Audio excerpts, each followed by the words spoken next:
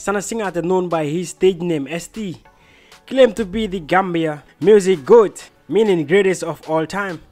Wagwan viewers and subscribers, you know what time it is in Hamgen Nakala. Well, alright, big thanks to the INDUSTREETS Gambia IGE community, you know what I mean. If you know that you are new to the community, just hit the subscription button and press the notification bell so that you don't miss any of our entertainment feeds. Well, alright, let's jump into this one. He also stated that he supported many of the young rappers who are currently active in the Gambia. I don't know, I know that I'm the GOAT. These rappers are not my generation, and I think everybody can attest to that. These are his words. Most of these kids rapping right now, I supported them. I contributed to their careers even before they were known by people. Maybe before people knew me and don't know them, and now people know me and know them as well.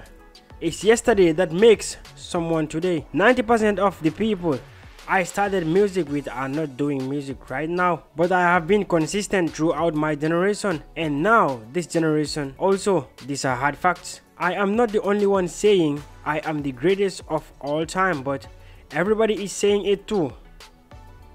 ST told Angie's Corner on Thursday. The Brikama-born artist also denied having a feud with Attack during the interview. I don't have beef with anyone, and for me, the last thing I will be is to have a problem with my Gambian artists, because I know my position and Gambian music needs a lot. I think coming together as one is better than all of these issues.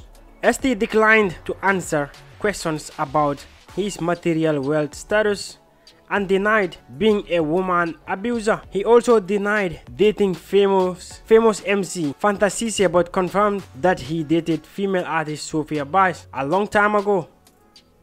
Fantasise is like a sister to me, he said. You know, my mother's name is Fanta and we all came from Jangjambure. As for Sophia Bass, yes, we did it, but it was 8 years ago when we were all young. These are the words from the GOAT himself. ST is really and truly a mature guy. So guys, tell me, what are your thoughts on this one? Big thanks to Angie's Corner for this wonderful interview.